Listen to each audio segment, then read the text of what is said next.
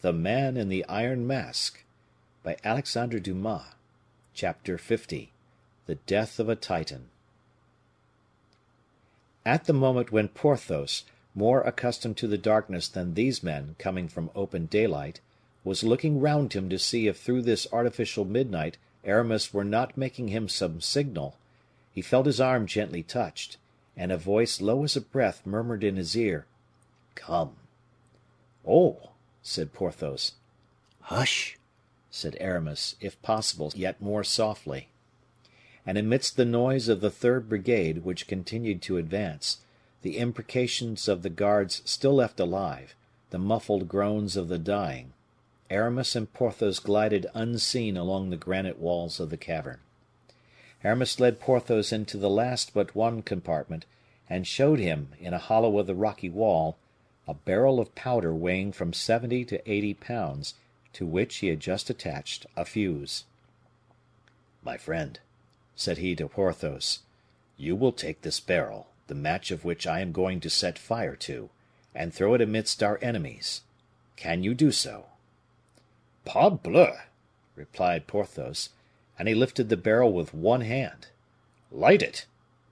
"Stop," said Aramis, "till they are all massed together, and then, my Jupiter, hurl your thunderbolt among them."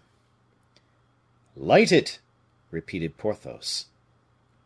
"On my part," continued Aramis, "I will join our Bretons, and help them to get the canoe to the sea.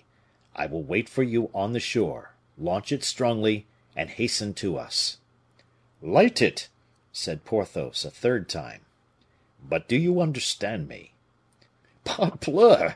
said Porthos again, with laughter that he did not even attempt to restrain. "When a thing is explained to me, I understand it. Begone, and give me the light."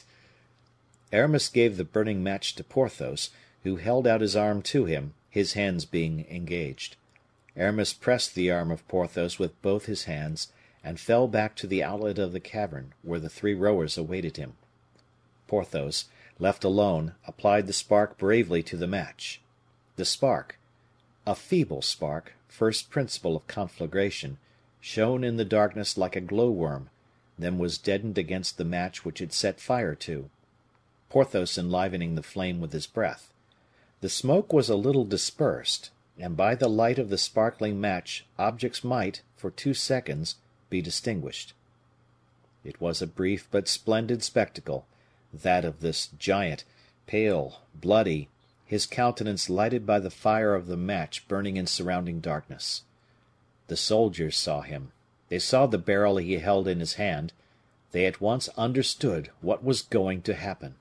Then these men, already choked with horror at the sight of what had been accomplished, filled with terror at the thought of what was about to be accomplished, gave out a simultaneous shriek of agony.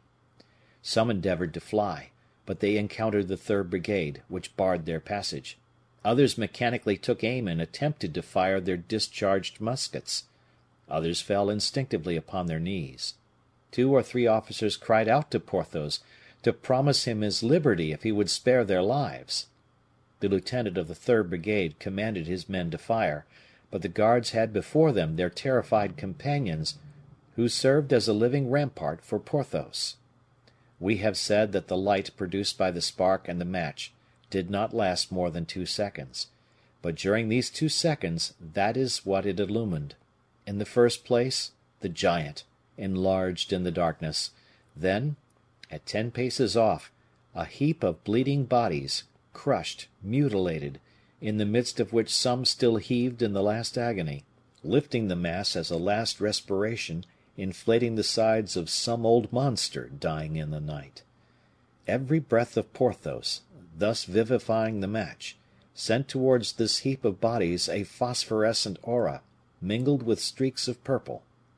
In addition to this principal group scattered about the grotto, as the chances of death or surprise had stretched them, isolated bodies seemed to be making ghastly exhibitions of their gaping wounds. Above ground, bedded in pools of blood, rose, heavy and sparkling, the short, thick pillars of the cavern, of which the strongly marked shades threw out the luminous particles. And all this was seen by the tremulous light of a match, attached to a barrel of powder. That is to say, a torch which, whilst throwing a light on the dead past, showed death to come. As I have said, this spectacle did not last above 2 seconds. During this short space of time, an officer of the 3rd Brigade got together 8 men armed with muskets, and, through an opening, ordered them to fire upon Porthos. But they who received the order to fire trembled so that 3 guards fell by the discharge, and the 5 remaining balls hissed on to splinter the vault, plough the ground, or indent the pillars of the cavern. A burst of laughter replied to this volley, then the arm of the giant swung round, then was seen whirling through the air, like a falling star, the train of fire. The barrel, hurled a distance of 30 feet, cleared the barricade of dead bodies, and fell amidst a group of shrieking soldiers, who threw themselves on their faces. The officer had followed the brilliant train in the air. He endeavored to precipitate himself upon the barrel and tear out the match before it reached the powder it contained. Useless. The air had made the flame attached to the conductor more active. The match, which at rest might have burnt 5 minutes, was consumed in 30 seconds, and the infernal work exploded. Furious vortices of sulphur and nitre, devouring shoals of fire which caught every object, the terrible thunder of the explosion. This is what the second which followed disclosed in that cavern of horrors. The rocks split like planks of deal beneath the axe. A jet of fire, smoke, and debris sprang from the middle of the grotto, enlarging as it mounted. The large walls of silex tottered and fell upon the sand, and the sand itself, an instrument of pain when launched from its hard bed, riddled the faces with its myriad cutting atoms. Shrieks, imprecations, human life, dead bodies, all were engulfed in one terrific crash.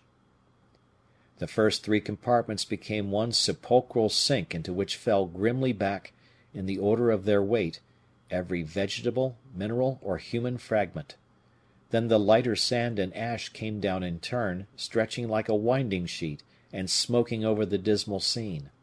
And now, in this burning tomb, this subterranean volcano, seek the king's guards with their blue coats laced with silver. Seek the officers, brilliant in gold. Seek for the arms upon which they depended for their defense. One single man has made of all these things a chaos more confused, more shapeless, more terrible, than the chaos which existed before the creation of the world. There remained nothing of the 3 compartments, nothing by which God could have recognized his handiwork. As for Porthos, after having hurled the barrel of powder amidst his enemies, he had fled, as Aramis had directed him to do, and had gained the last compartment, into which air, light, and sunshine penetrated through the opening. Scarcely had he turned the angle which separated the 3rd compartment from the 4th, when he perceived at 100 paces from him the bark dancing on the waves. There were his friends, their liberty, their life and victory. 6 more of his formidable strides, and he would be out of the vault, out of the vault. A dozen of his vigorous leaps, and he would reach the canoe. Suddenly, he felt his knees give way. His knees seemed powerless, his legs to yield beneath him. "Oh, oh!" murmured he, "there is my weakness seizing me again. I can walk no further. What is this?" Aramis perceived him through the opening, and unable to conceive what could induce him to stop thus. "Come on, Porthos, come on!" he cried. "Come quickly!" "Oh!" replied the giant, making an effort that contorted every muscle of his body. "Oh, but I cannot!" While saying these words he fell upon his knees, but with his mighty hands he clung to the rocks and raised himself up again. "Quick, quick!" repeated Aramis, bending forward towards the shore, as if to draw Porthos towards him with his arms. "Here I am!" staggered Porthos, collecting all his strength to make one step more. "In the name of heaven! Porthos, make haste! The barrel will blow up!" "Make haste, monseigneur!" shouted the Bretons to Porthos, who was floundering as in a dream. but there was no time.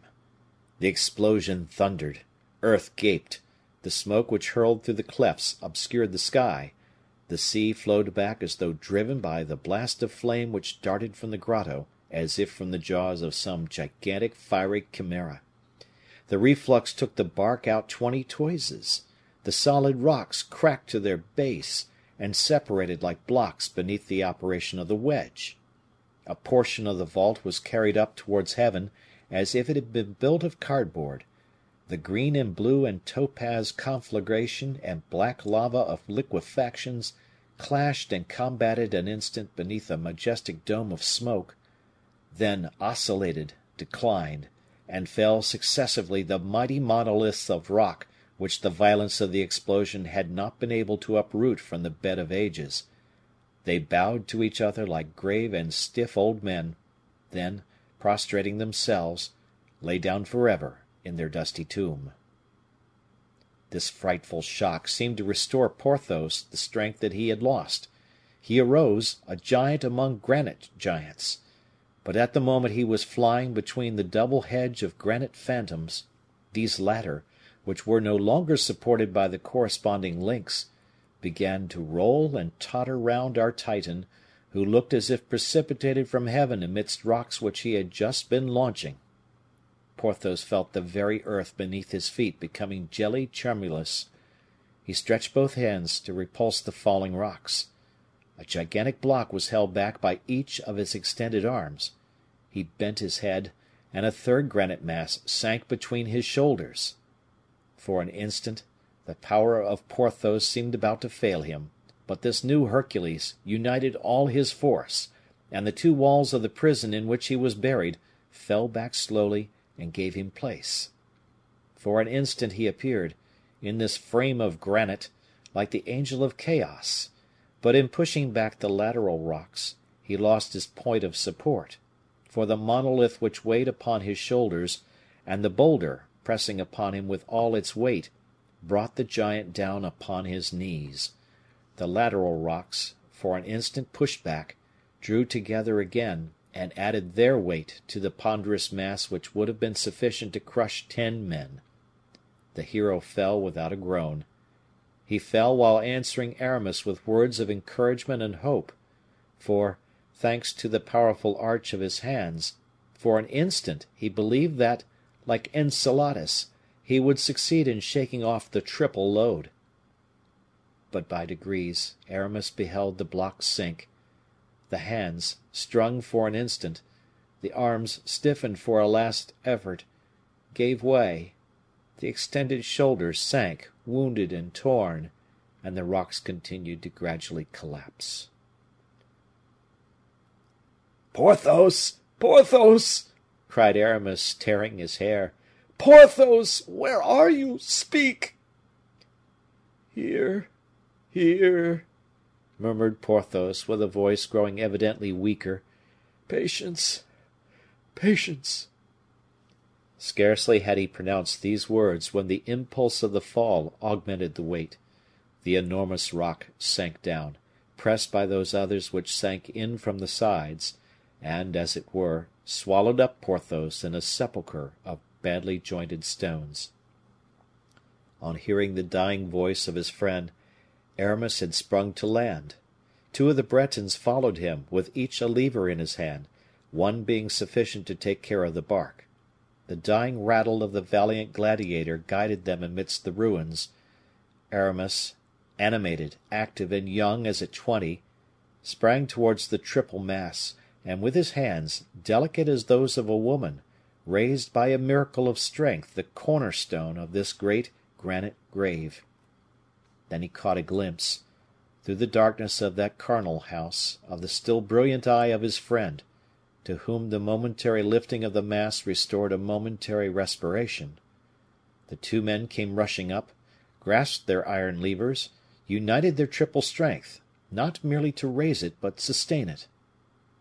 All was useless. They gave way with cries of grief, and the rough voice of Porthos, seeing them exhaust themselves in a useless struggle, murmured in an almost cheerful tone those supreme words which came to his lips with the last respiration: too heavy." After which his eyes darkened and closed. His face grew ashy pale, the hands whitened, and the colossus sank quite down, breathing his last sigh. With him sank the rock, which, even in his dying agony, he had still held up. The three men dropped the levers, which rolled upon the tumulary stone. Then, breathless, pale, his brow covered with sweat, Aramis listened, his breast oppressed, his heart ready to break. Nothing more. The giant slept the eternal sleep, in the sepulchre which God had built about him to his measure. End of chapter.